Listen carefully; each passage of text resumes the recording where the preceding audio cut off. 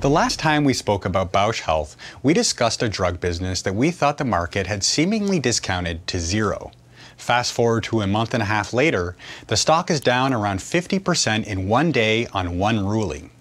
As equity analyst Aaron DeGang puts it, while our very high Morningstar uncertainty rating for Bausch Health was meant to capture some of the risk, the market's reaction was more severe than we anticipated.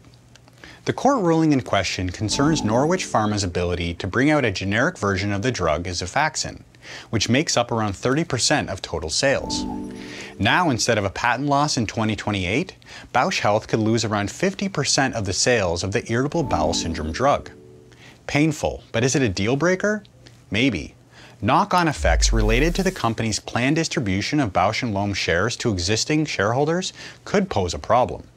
Bausch Health is now essentially in a race against the clock to complete the full spin-off of Bausch & Lomb by 2024, when the company's earnings could fall below a target ratio if Norwich brings a generic to the market. We share the concerns with investors on these recent developments and are now putting both Bausch entities under review. However, the situation isn't black and white.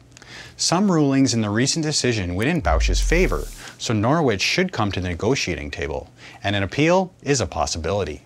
For Morningstar, I'm Andrew Willis.